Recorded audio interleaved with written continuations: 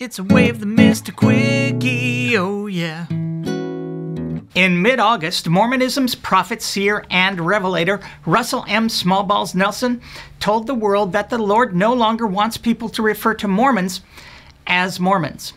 Apparently, the Lord doesn't even care for the abbreviation LDS for Latter-day Saints. Here's the exact quote read with my very best general authority lilt. The Lord has impressed upon my mind the importance of the name He has revealed for His church, even the Church of Jesus Christ of Latter-day Saints.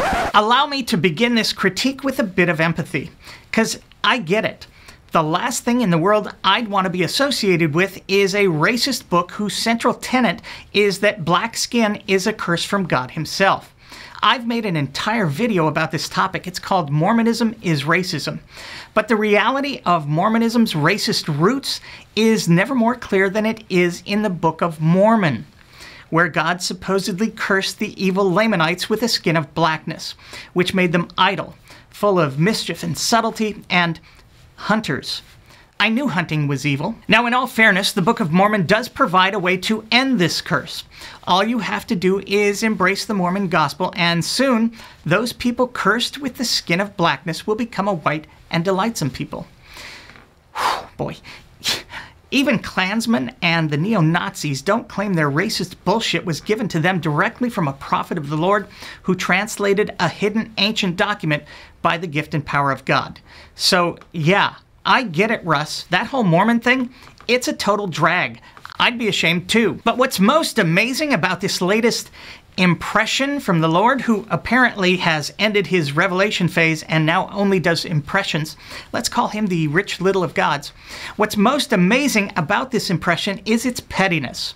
Like the Hebrew God of old who couldn't be bothered to forbid rape or tell people to wash their hands before eating, preferring instead instructions on how to properly murder an animal, the Mormon God, and no, I'm never going to stop calling you Mormons, couldn't find anything more important to occupy the time of his living, sometimes breathing prophet than what others call his people.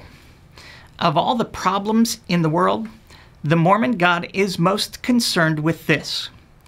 You're Mormons. World hunger, childhood cancer, the rise of authoritarianism, climate change, that fucking Cars for Kids song.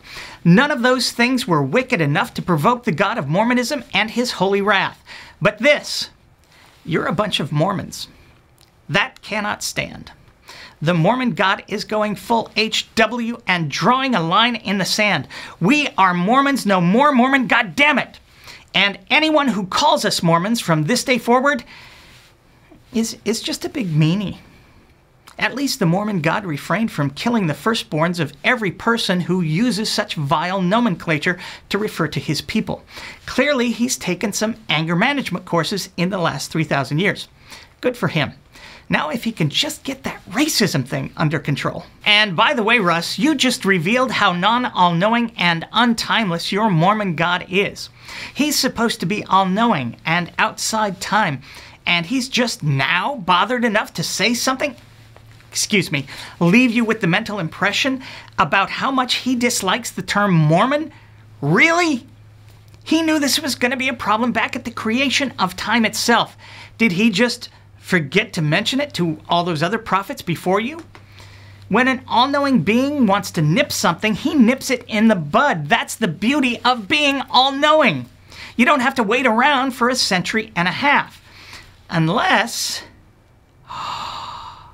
Russ. Smallballs, this is just you, isn't it? God doesn't give a shit about this stuff, does he? Have you guys been putting us on this whole time? O.M. Elohim? I think we've all just been punked. Whatever the case, just know this. If you bow down before the horniest prophet in history, if you believe that black skin is a curse from God, if you embrace the idea that women should not hold leadership positions in the church and that homosexual love is Satan-inspired, if all of that fits, there's still only one word to describe you. You are a Mormon. And I will always be a foreman. Because for Coach Colds has absolutely no ring to it whatsoever.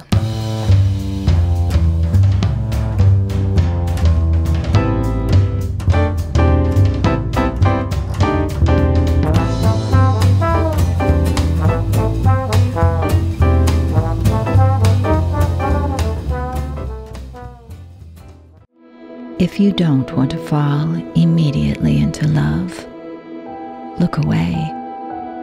If you don't want to awaken a desire for satire, look away. If you don't want to be seduced by enlightening content, please look away. Support the Mr. Deity channel at Patreon and PayPal so you don't ever have to look away. Oh no. No. Look away. Look away.